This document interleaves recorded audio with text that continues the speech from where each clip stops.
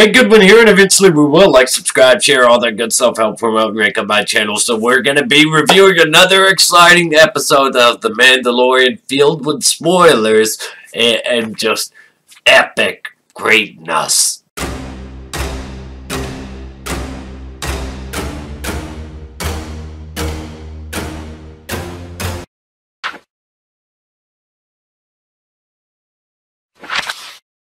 Mandalorian is really doing a great job with the expanded universe, whereas the sequel trilogy chose to overlook, or just flat out disregard a lot of the expanded universe characters that are absolutely amazing and great. The Mandalorian feels like it's backtracking and that it's introducing all those things.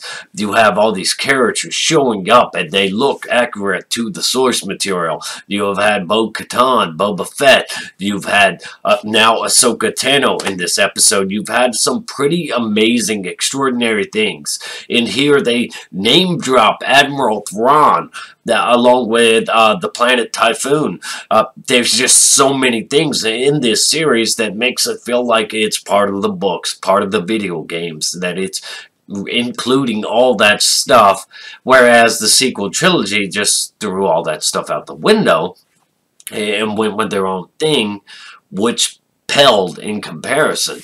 So in this particular episode, written and directed by Dave Filoni himself, we get to see Ahsoka Tano. We get Baby Yoda finally fleshed out. He gets his name dropped too. It's like Grogu. It's not something that just rolls off the tongue that sticks. It's something that sticks like Baby Yoda.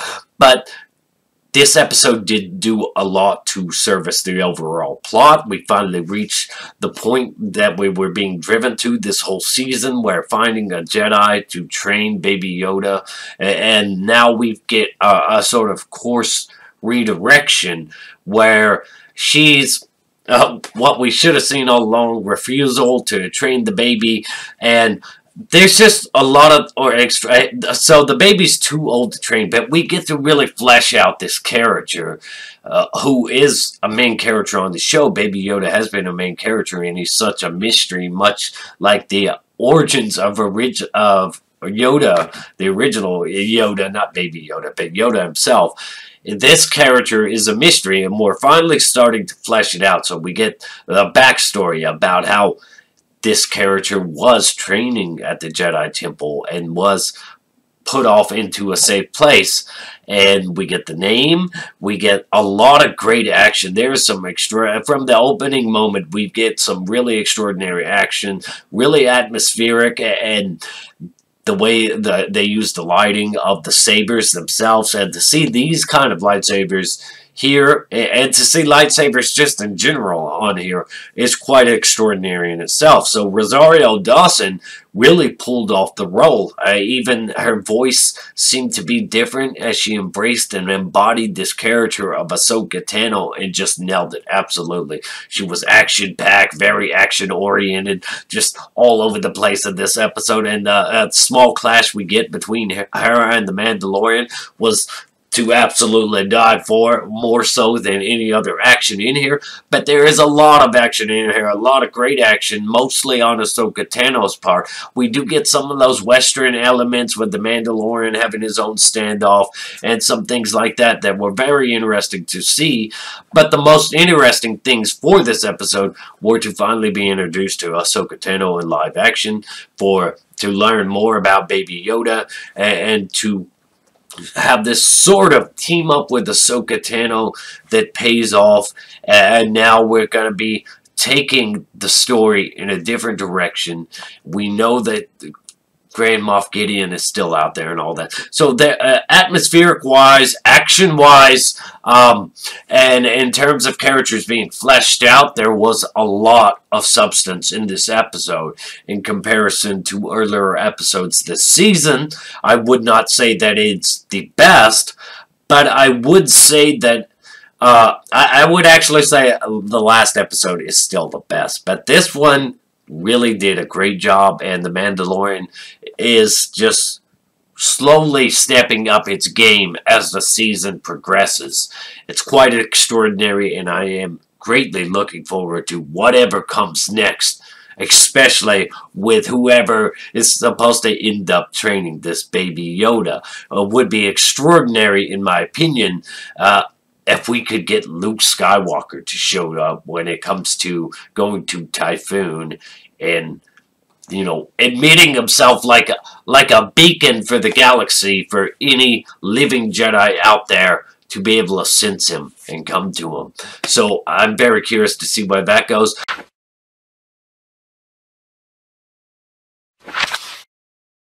Normally, I would do a bias section, but this one I don't have any particular personal bias, so I just jump right into the negatives of this. I will have to say that the Mandalorian himself, Pedro Pascal, the Mandalorian, I can't remember what his, if they've even said his real name or what his real name is. But what I will say is that the Mandalorian is the least interesting character on here, honestly. It just seems like he's always taking a backseat to other secondary characters, supporting characters that really drive the plot forward, the narrative, the action, and all that. And the Mandalorian himself, this kind of doesn't do a whole lot, as here he teamed up with Ahsoka. But Ahsoka mostly did everything in this episode, very much to the way that it felt like Cara Dune did most of the work in the last episode. And before that, it felt like Bo-Katan and her Mandalorians were doing most of the stuff before that. So there's just, it feels like the Mandalorian really needs to step up to the forefront and get some really intense action-packed scene, lengthy action-packed scene, some really outnumbered showdown. As the first season, he had some better showdowns. This season, he hasn't done a lot himself. So that's one of the negatives for me, is that the main character of the show keeps coming off like a secondary or supporting character to supporting characters. Another thing I will say on this episode is the main villain of the episode kind of fights too well against Ahsoka Tano compared to what we've seen Ahsoka Tano be able to do and accomplish. It was surprising to see that this woman could hold up so well against her. But, you know, I guess this is more for the normal audiences that aren't too attuned to what all's happened in the animated shows with Ahsoka Tano and all that. However, this is catering to that crowd. The show is catering to the expanded universe crowd with the Admiral Thrawn name drop and some of these characters that are showing up. So another thing is the logic of Baby Yoda being too old to train. Well, I'm not sure how old these characters have to be, this Yoda species has to be, before they start, you know, being able to act like adults or more like teenagers or whatever. I am not sure how the whole aging thing works for them, because they are still a very mysterious species and all that in Star Wars lore. And Yoda himself, you know, he was pretty old at the time of his death. He was pretty old even at the time of, like, the prequel trilogy. But how old do they have to get before they're not like babies? Because Baby Yoda, I'm just very curious about how all that works. And the logic that she doesn't want to train him, though, because the whole Anakin stuff, you know, she's seen firsthand what happens when you train somebody that's too attached to something that's a little bit too old and has already has already, you know, embraced that type of thing where attachments, you know, before, it's just, it's a kind of a stretch at this point. Yes, I understand that we had those experiences with Anakin and he was too old. They all warned that he was too old to be trained because he's at that age where he's got attachments, and whereas Jedis grow up selfless with no attachments, really. However, it doesn't really make that much sense, because they do have an attachment to their Jedi Masters and all that they grow up around.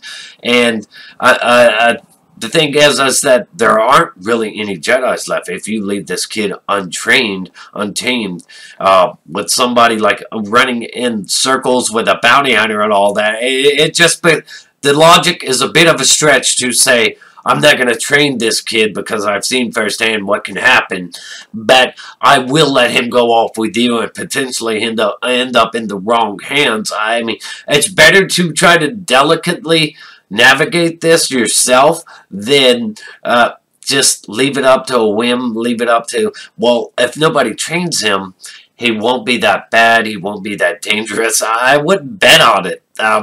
So that logic there, for me, is a bit of a stretch.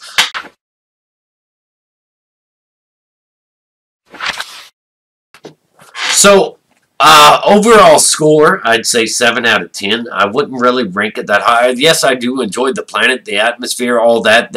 All that was incredible. It was somewhat reminiscent of Dagobah, swampy and misty, and all that was really cool. And then they had the little training sequence. They had, you know, just so much of the expanded universe stuff in there. And to see the way these people are just kind of like, it felt very Game of Thrones, too, in a way, with the corrupt ruler and all that. But 7 out of 10 for me. Ahsoka was amazing. Absolutely stunning, amazing, and all that stuff. But, and getting Baby Yoda fleshed out, and getting the next place to go to, and seeing where this adventure could head next. But all that aside, Mandalorian is still not much of a main character. The big, battle here wasn't that impressive or great, because I don't really buy this woman could hold her own against Ahsoka that well. And the whole logic of not wanting to train the kid, and just the whole inner workings of how old do these species have to be before they really start to mature. And I'm referring to Grogu, his name. That kind of stuff there, but the Admiral Thrawn name drop, getting this character fleshed out, having Ahsoka so well done in live action, and having some great action from her, seeing lightsabers, those lightsabers in action. All that stuff was great stuff. The Typhoon mentioned, that's where we're going to go. Probably introduce more Jedis. Hopefully that's going to be really great stuff. So 7 out of 10 for me.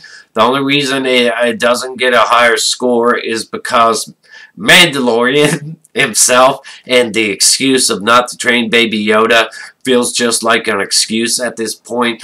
And then the main villain being lackluster, and just the fact that the Mandalorian doesn't really do much himself in supporting characters do more. Those are my flaws with the logic and story, the story of this and the logic of it. But 7 out of 10, great episode. Really impressive episode. Gave me all the substance I wanted to drive the plot forward, and that's what I needed. So, 7 out of 10. Let me know your thoughts and opinions, how you felt about it. Was it awesome? Was it great? Was it the best episode ever? How much did you enjoy Ahsoka Tano? How much did you enjoy getting Baby Yoda's name dropped? How much did you enjoy hearing about Admiral Thrawn, hearing Typhoon, all that great stuff? Let me know in the comment section below. Stay awesome. Rock on.